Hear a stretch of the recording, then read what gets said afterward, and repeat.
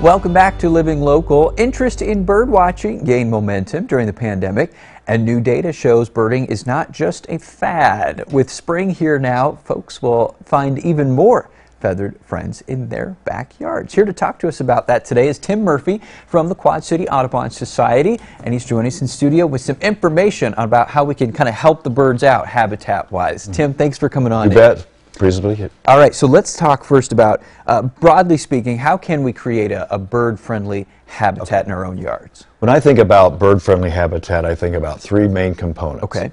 I think about cover, I think about food, and I think about water. And if you have those three things in the Quad Cities, you're assured of having birds. Cover as in like trees and bushes and things like that? Trees, shrubs, bushes, brush piles, leaves, you know, anything that can provide cover. But yes, if you have a ravine, you have cover. Oh, this is it. Yeah, there we go. All right, so cover, food, and water. So specifically on the food types of thing, what are some different types of bird feeders that people can purchase or should use? Okay, so in my feeder setup, I have several. I have a platform feeder, which I fill with sunflower seeds, and it has a big enough shelf in it, if you will, that birds like cardinals and blue jays can sit on that and eat. And then I have tube feeders that have perches, small perches, and those perches allow chickadees and titmouse and those things to eat. And I feed sunflower seeds in one, and I feed Niger thistle seed in the other for the goldfinch.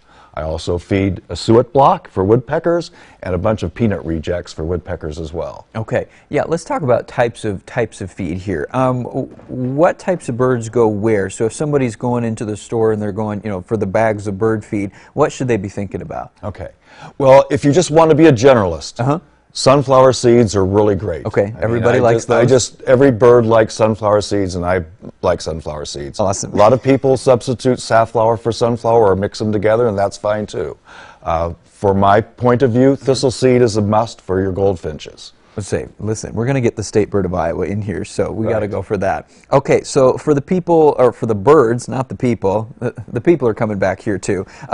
For the birds that are migratory and they're coming back here this spring, what are some good feeders for them? Okay, so I've decided that when spring comes along, I put out the Oriole feeder, and this is kind of a cool thing. It's got little pegs that you put orange halves on. Okay. And then it has a little top that you fill with grape jelly. And the Baltimore Orioles just love grape jelly, as do other birds. So this is a really good thing to put up about May 1st. Oranges and jelly. Oranges and jelly. And then also May 1st is when you start feeding for your hummingbirds.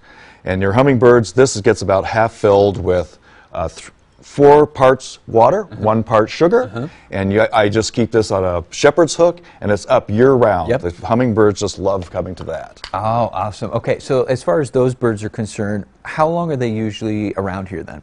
Okay, so the Orioles and the grosbeaks come around May 1st, and in my yard anyway, after the first couple weeks of May, they seem to go away. I mean, I know they can breed here, but they don't seem to come to the feeders much. The hummingbirds, however, and I take them down, the hummingbirds, however, are prolific feeders, and I keep mine up as into fall, you know, into frost, basically, because they're migrating through and using this for their fall migration. I was going to say, my parents have a hummingbird feeder, and I've seen them pretty late into the season before, especially, you know. Yeah, even through frost.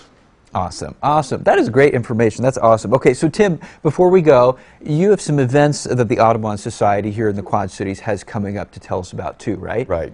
Yeah, yes. So we have field trips and we have programs. And you go to our website, quadcityaudubon.org, and you'll find them listed. But in April, we're going to go to Cone Marsh, which is for waterfowl and for shorebirds. And we'll be doing build-a-bird feeders. And we're going to be doing a trip to Illinowick Park in May. So there's a variety of places to go, free to the public. Anyone can attend. You don't have to be a member. Awesome. Tim Murphy with the Quad City Audubon Society. Thank you so much for joining us today, Tim. Really informative. And if you're interested in birds and would like to learn more about the group, like Tim mentioned, their website is quadcityaudubonsociety.org. We'll also have those details posted on our website too at ourquadcities.com.